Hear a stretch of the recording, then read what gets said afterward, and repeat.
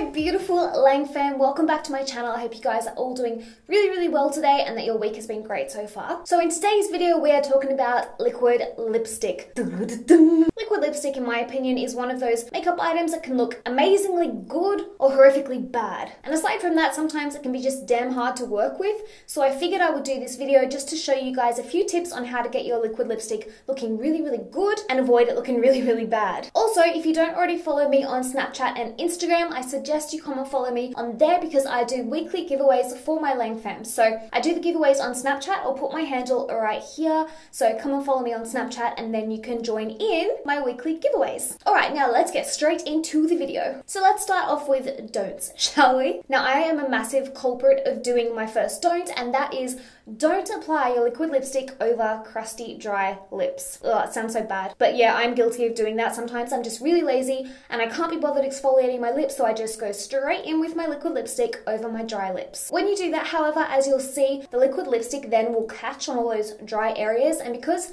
a lot of the time liquid lipstick dries down to a matte, those dry areas or crusty areas on your lips are going to look a million times worse. So what I suggest you do, quite obviously, is exfoliate your lips first. I'm using this one here from Tarte. I will link it in the description box down below for you. It's a super handy lip exfoliator. I love it. So I recommend you exfoliate your lips before applying any liquid lipstick. This will obviously remove any dry patches of skin on your lips, and as an added bonus, it will also help to plump them and get the blood flow moving around your lips and make them appear bigger. Now my second don't is not a rule of thumb, but it is to not apply a liquid lipstick with the applicator it comes with. Now the liquid lipstick I'm using today is this one here from Makeup Geek. It's called Waltz, and it is one of my favorite colors. I just think it's so pretty. Now I'm not saying anything bad about the applicator that comes with this liquid lipstick because Makeup Geek is amazing and this applicator is also amazing, but if you actually want really precise, perfect liquid lipstick, then I would recommend that you don't apply it with the applicator it comes with, purely because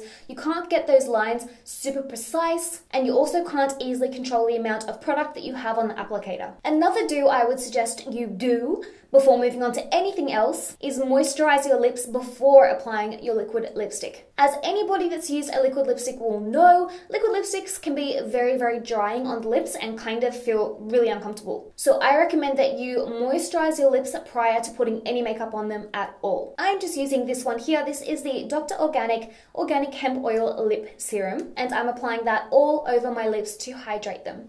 I'm gonna let that soak into my lips for about 5 minutes before blotting the excess off. So that way your lips have started out moisturized and they're not going to be able to get as dry throughout the day with your liquid lipstick on top. By the way, this would be a great video for playing a drinking game with. Just have a shot every time I say liquid lipstick if you're over the age of 18 or 21 in America. So yes, make sure you blot the excess lip balm off because you don't want that to disturb your liquid lipstick application. Which leads me on to my do, which you've probably guessed, is apply your liquid lipstick with a separate lip brush. I'll be using this lip brush here. This is from Sigma. I'll also link it in the description box down below for you because I do have a discount code for it down there, so check that out. This is a super precise, really easy to maneuver lip brush and I love it. So by using a lip brush instead of the applicator, you get a really precise application, you get really neat lines, and you just have greater control over how you are applying your liquid lipstick. In my personal opinion, it also goes on far smoother and you get a nicer result. Now my last don't is a kind of tricky one. So you know how I was saying that liquid lipsticks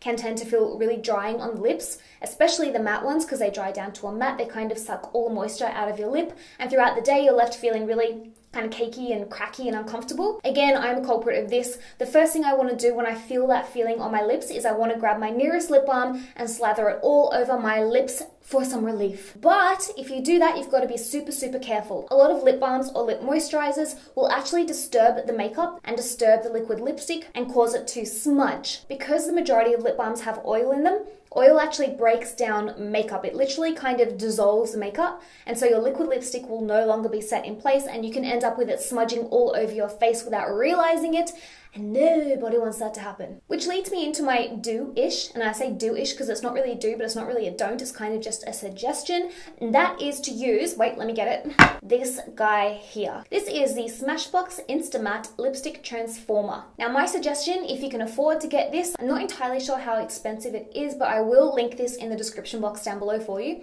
If you can afford to get this, I recommend that you do, purely because it's kind of comforting on the lips. It's not a lip balm, it's not a lip moisturizer or anything like that, out, the idea of this is actually to mattify down any lipstick or lip gloss, but I find it really comforting on the lips, so it kind of stops my lips feeling dry, but it doesn't disturb the lipstick or liquid lipstick underneath it. So you can apply this till your heart's content. You can apply it all day, every day. Your liquid lipstick isn't going anywhere, but your lips also won't feel dry. So if you can get this, I recommend that you do, but if you can't, and you want to stick with a lip balm over the top of your liquid lipstick to keep your lips comfortable throughout the day and hydrated, then I recommend, if possible, find yourself a lip balm that's oil-free, or use whatever lip balm you like, but apply it very, very carefully, patting it onto your lips, not rubbing it onto your lips, and then blot the excess off with a tissue, just so you don't have too much on there and it's not going to smudge your liquid lipstick. And that, guys, is about all the tips I have for you in this do's and don'ts video, so I hope you found some of them helpful. Let me know down below if you did find this video helpful and what you guys want to see next. Remember to come and follow me on Snapchat and Instagram to enter my weekly giveaways. I will put all the links to my social media in the description box down below, and make sure to click subscribe underneath this video if you're not already a part of my Lange fam. Thank you so much for watching, guys. I love you, and I'll see you in my next video.